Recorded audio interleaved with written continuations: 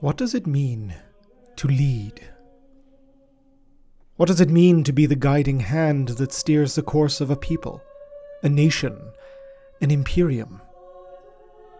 What does it mean to truly shoulder the burden of rulership?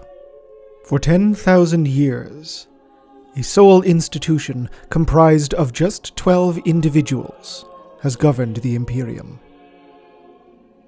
They, across the many generations, have been charged with all the greatest decisions of state, guiding our species through its many trials and challenges. No greater power existed within the many layers of the Imperium's seemingly endless web of bureaucracy, for these are the individuals who interpret the will of a god. From the Golden Throne the Emperor rules, but not materially. These 12 are his regents, his intermediaries, his stewards, who, by utilization of their emperor-demanded roles, interpret his word and his law to enact his rule. Consider that burden. Consider the sheer weight that must place upon all two human shoulders. I dare say you cannot even imagine the scope. To even attempt to assay the Imperium's population would drive a man insane, let alone having to consider each and every one as a soul in need of rulership, guidance, and protection from the myriad of threats to their existence. What would having that power do to someone, I wonder? There is an ultimate paradox of power, possessing the ability as it does to ennoble and corrupt in equal measure, contingent on the being who wields it, and what they wield it for. To be a simple mortal in charge of the life of an entire species, well, rarely in the history of our race has that been a thing. To that end, one proposes a two-part study into the nature of those that preside over the fates of you and I, encompassing both their early history and the stunning events of recent times that have shaken the foundation of such an ancient institution to its core. Know then that this is a record of the 12, the pinnacle of the Senatorum Imperialis from whence all power flows, the High Lords of Terra.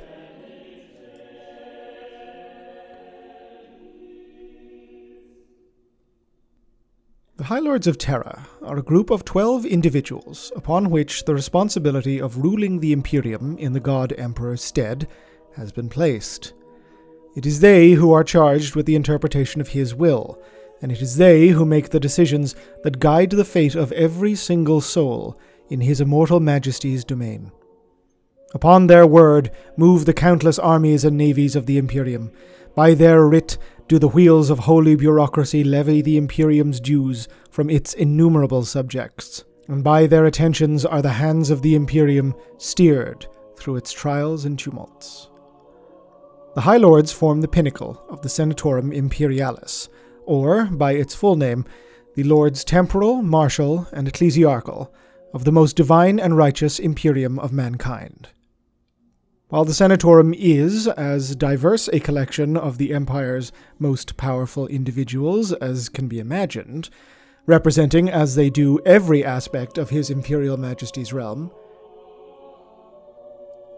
the 12 highest are drawn from only the most select of the Imperium's most powerful bodies, and while the Senate total may advise, it is ultimately upon the will of the High 12, as they are colloquially known, that all business turns. While ostensibly any member of the Senatorum can rise to become a member of the 12, there are certain organizations within the Imperium whose sheer size or utter importance to the functioning of imperial affairs make them permanent members of the Council, with the leaders of each representing them at the Senate's table. These are 9 in number, and the offices are as follows: the Master of the Astronomicon, Lord of the Hollow Mountain, to whom falls the care of the Emperor's light itself, the holy beacon by which all human ships sail the tides of the warp. The Master of the Administratum, they who count the books, fill the ledgers, file the forms, by whose hand the Imperium ponderously but inevitably turns. The inquisitorial representative, the delegate of the Ordos Majoris and Minoris, they who speak for the secret watchers that shield the souls of humanity. The pater novel envoy of the Navis Nobilitae, representative of the secret and secluded households of the Navigators. The fabricator general of the Adeptus Mechanicus, lord of the Red Planet and master of all humanity's machines. The ecclesiarch of the Adeptus Ministorum, holiest of holies, patron of the Church of the Emperor Deified. The Grand Provost Marshal of the Adeptus Arbites, supreme enforcer of the Lex Imperialis and the Emperor's peace. The Grand Master of the Officio Assassinorum, the hidden knife of the Imperium and keeper of its most supremely lethal human weapons. And finally, the Grand Master of the Adeptus Astra Telepathica, to whom falls the cultivation of those damned and blessed psychers that bear the words of the galaxy across the gulfs of space and time. The remaining 3 seats are typically filled from a collection of other organizations, perhaps less omnipresent than the above, but no less vital. Although the power of these offices has waxed and waned over the Council's 10,000-year history, members of the High 12 have been drawn from any number of the following at any one point in time. They are as follows: the Chancellor of the Estate Imperium, the Speaker of the Chartist Captains, Lord High Admiral of the Imperial Navy, the Lord Commander of the Segmentum Solar, the Captain General of the Adeptus Custodes, the Lord Militant of the Imperial Guard, the Cardinal of the Holy Synod of Terra, the High Abbess of the Adeptus Arietis, the Commandant of the Scala Progenium, the Lord Constable of the Synopticon, and the Mistress of the Terran Catacombs. One role that may be considered a wild card of sorts, primarily due to recent events, is the Lord Commander of the Imperium, the supreme military authority within the Empire, second only to the Emperor himself. Originally held by the Primarch of the 7th Legion Astartes, Rogel Dorn, this was laterally ceded to the 13th Legion Primarch, Rabut Gulliman, in the aftermath of the Horus Heresy and the Emperor's Ascension. Held by the Primarch during his extended regency over the course of the Scouring, the title laterally passed to mortal men, who nevertheless retained the ceremonial name of the Lord Gulliman in honor of the fallen Primarch after his mortal wounding and placement in stasis. In addition to being the commander of the entirety of the Imperium's armed forces, the preeminent nature of the role necessitated it serving additionally as the chairman of the High 12, until the aftermath of the War of the Beast, when, owing to the severe failings of its last mortal title holder, Udin Macht Udo, the role was abolished permanently. Or at least ostensibly so, but this must be elaborated upon in a later record.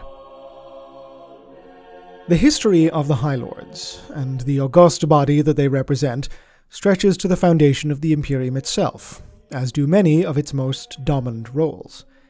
The earliest incarnation of the High Lords were known as the Magisters Temporal, originally seeing their foundation as the civilian arm of the Emperor's military regime upon Terra during the late stages of the Unification Wars in M28. The Magisters were a temporary wartime measure to oversee the rebuilding of large swathes of Terra devastated by the wars and the regimes they had deposed.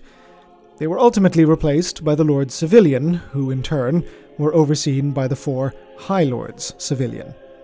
In those early days, the 4 High Lords were the Chancellor of the Estate Imperium, Pelops Dravagor, the Master of the Administratum, Naum Retravia, the Grand Provost Marshal, Uoma Kandawire, and the Lord Militant of the Imperial Armies, Klisan Wea.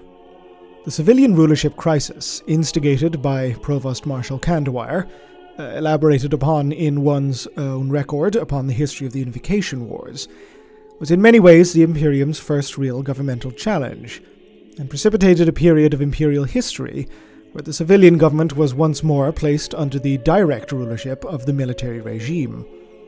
During the Great Crusade, the High Lords Civilian saw the scope of their rules broadened immensely, nonetheless, with the spreading of the Imperium beyond the bounds of the Sol system. They were now set to overseeing not just a planet and its satellite, and numerous orbital plates, but an entire galaxy, with more and more systems and planets being added to the Emperor's temporal domain daily. The High Lord Civilian persisted as an entirely subservient body to the War Council until the aftermath of the Ulanor Crusade in 000 M31, and the Emperor's tectonic reforms. With the mightiest Xenos Empire yet extant within the galaxy conquered, and the deliverance of mankind's manifest destiny of galactic dominance at hand, the Emperor retired to Terra to complete his greatest work yet, naming as War Master his Primarch son Horus Lupercal of the 16th Legion Luna Wolves, and placing the War Council under his supreme command, albeit with a new caveat. The War Council would now only oversee military affairs, with the newly created Council of Terra presiding over the actual day-to-day Imperial proceedings. The formation of this body was not without contention. Rather, there was quite a lot of it, especially from the more belligerent of the Primarchs, including Leman Russ of the 6th Legion and Perturabo of the 4th, who decried the petty rule of bureaucrats as besmirching their honor and sacrifices respectively. To them, and those who felt similar, the replacement of the direct rule of the imperial household with a vast body of representatives, both elected and directly appointed, none of whom had ever so much as held a las rifle, let alone led a crusade to reclaim the heavens, such a move could not be countenanced. Despite the vociferous objections of many of his sons and generals, the Emperor was adamant. Not only would the Council of Terra help focus the Imperium's various branches to their duties, be it military or administrative, the body would also be the first foundation of a true civilian government, meant to pave the way for the ultimate renouncement of the supreme power of the Primarchs themselves. For the Emperor's vision to come to fruition, it must be baseline humans, not transhumans, upon whom the burden of rulership should fall. It should be noted, however, that this must not be seen as a return to the true democracy, such as it was known to have existed in the ancient past of old Earth. With the Emperor guiding by his hand the fate of the entire species, such a noble goal could not be considered. He still very much held the reins, no matter how many of his new council could be considered fairly elected. Malcador the Sigillite, as the Emperor's right hand, was appointed First Lord of the Council, in addition to his role as Regent of Terra during the Emperor's sojourn deep within the Imperial dungeon in his laboratoria. The original 4 roles of the High Lord Civilian saw many additions, including, amongst others, the High Lord of the Imperial Chancellery, the Master of the newly developed Astronomicon, the Captain General of the Legio Custodes, Constantin Valdor, and the Chirurgeon General. Both the Sigillite and the Captain General remained members of the Emperor's War Council, reinforcing the separate but inherent subservience of this new body, but at the same time granting it an authority that no other imperial civilian organization had ever wielded. In addition to the day-to-day governing of the realm, the expansion of reconstruction and integration programs on newly compliant worlds, the upholding of the auspices of the imperial truth, and the overseeing of newly forged trade corridors and crown corporations, the Council of Terra is perhaps best remembered, in some cases infamously, for being the first to implement the tithe, a bureaucratic designation of the administratum that determined the quantities of raw materials, either natural or human, that an imperial world must supply to the Empire to meet their commitments to the cause of the species. This tithe took in a sum total of a world's productivity and applied the most rigorous of demands, including everything from simple minerals and crops to the human contribution to the Exertus Imperialis, to the horrible levy of psychers for the black ships of the Adeptus Astra Telepathica. As has oft been the case throughout the history of our species, taxation was not met with delight. Quite the opposite. The Primarchs who remained openly opposed to civilian rule decried the move as overly ambitious, stating that it placed too much of a burden upon thousands of worlds already struggling to simply meet reconstruction timelines that had been meted out rather cruelly by the administratum. The planetary governors of these worlds desperate under the best of circumstances, were similarly furious, openly stating that the demands placed upon them by distant Terra were liable to ruin their tenuous grasp on civil rule and push their worlds into a state of open rebellion. Numerous historiators of latter years, and indeed several contemporary remembrancers, have posited that this apparent overreach was a facet in the rebellion of the War Master and the defection of almost half the Imperium to his banner during the Horus Heresy. While such a thing is of course a subject of a record in its own right, one should note here that, if these chroniclers were in any way worth their salt, they would be aware that taxation for the sake of the furtherance of a society's aim and goals is older even than the cogitators they pen their works upon. To speak of it as if it is some new tyranny in and of itself, childish ignorance. The Council of Terra continued its existence throughout the wartime years of the Great Heresy, albeit in a role that functioned more as damage control than anything else. With the War Master's hordes abroad across the void, it fell to the Imperium's civilian rulers to maintain as much order amongst the general population as they could, with a sizable portion of this being reduced to refugees and war victims. They were, to their deepest credit, instrumental in maintaining order on Terra during the crisis, in implementing the binary succession, and in defending civilian interests during the siege itself.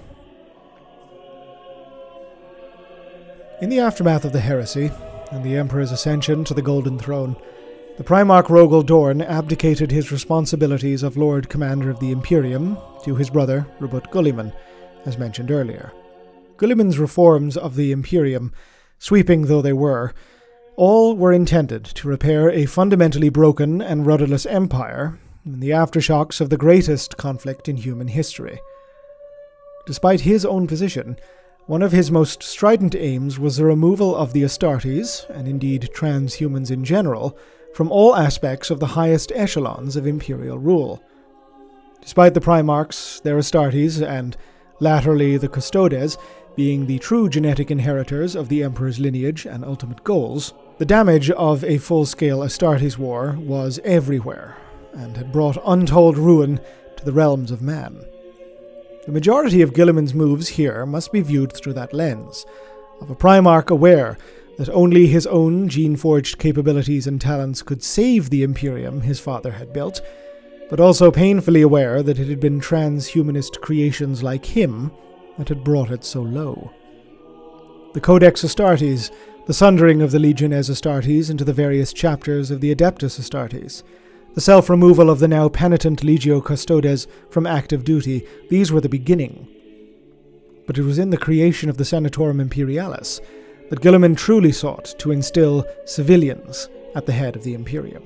To the highest 12 of the lords temporal, martial, ecclesiarchal, of his most divine and righteous Imperium of mankind, now fell the task of interpreting the Emperor's will in his stead, and while Guilliman would guide these first High Lords in their initial years, he would be an ever looser hand upon the tiller.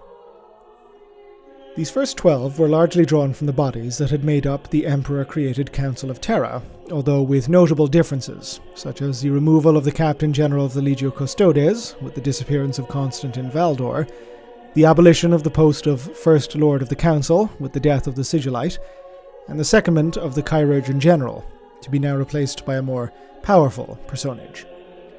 The Administratum wielded the most power in those early days, central as it was to keeping the wheels of the Imperium turning, but it was soon to be rivaled for power by the Adeptus Ministorum, enshrined as the first official state church of the Imperium.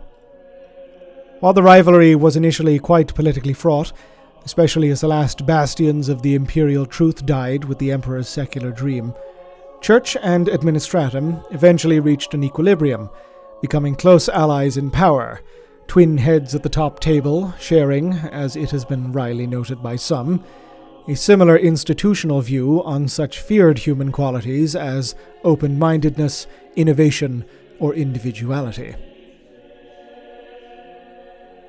The history of the High Lords in the 10,000 years since formal enshrinement can be considered, to an acolyte of such things, as a history of human power in a microcosm, for the Senatorum has at one point or another embodied the full spectrum of virtues and vices of the species, shepherding the Emperor's flock from triumph to disaster to victories to catastrophes, the cataloguing of which would simply be impossible in a single record.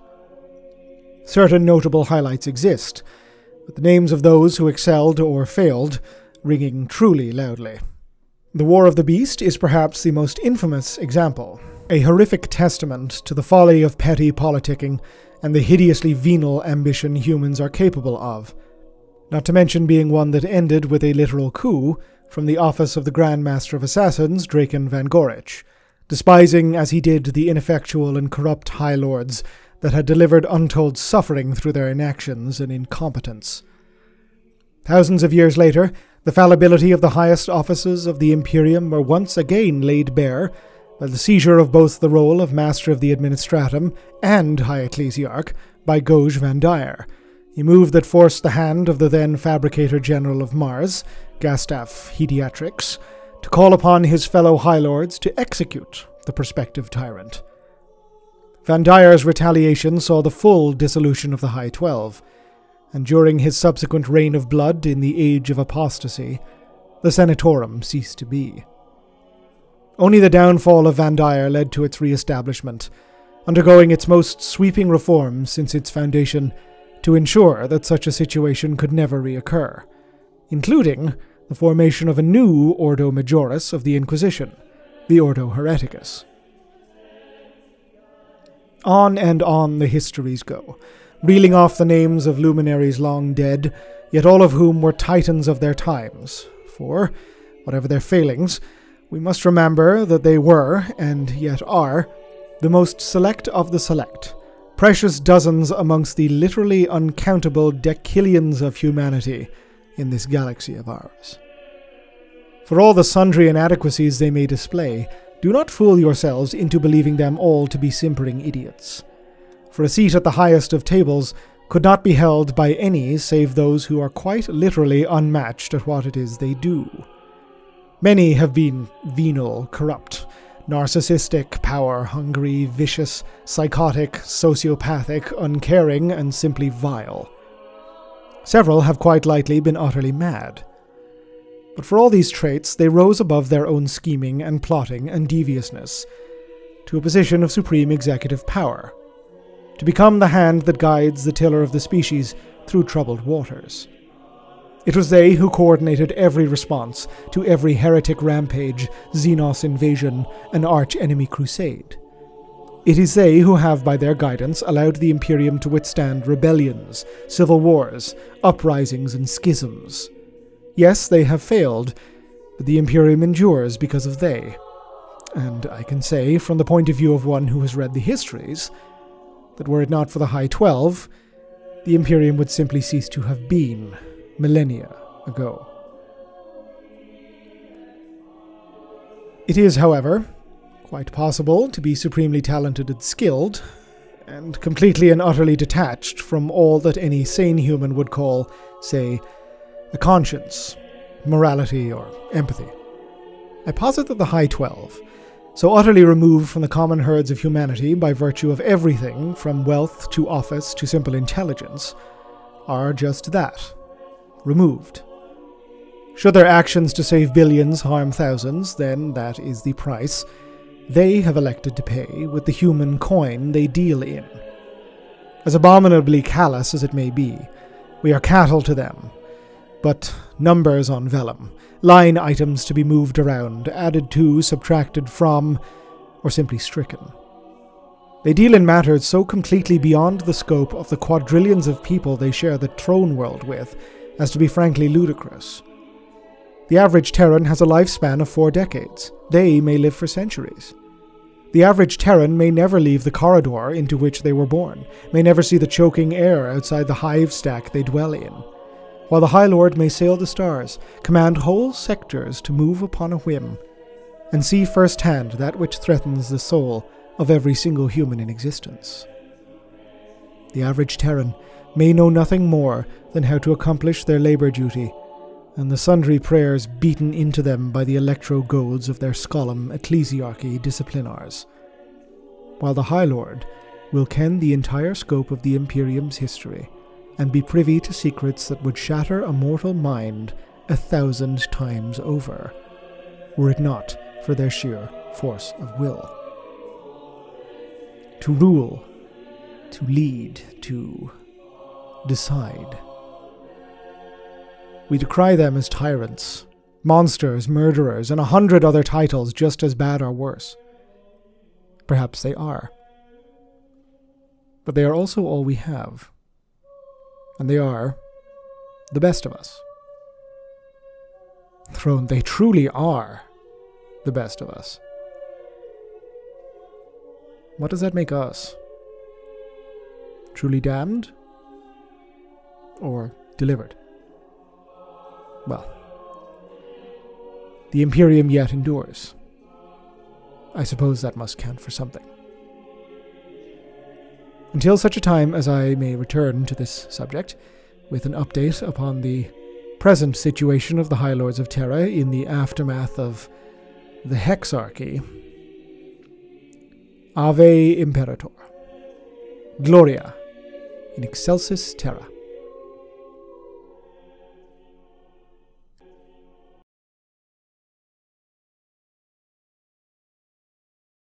This video and this channel is made possible through the incredibly kind support of my Patreon subscribers. If you'd like to help support the channel, head on over to patreon.com/Oculus Imperia if you want to kick me a buck or two to help keep the lights running and the scripts flowing.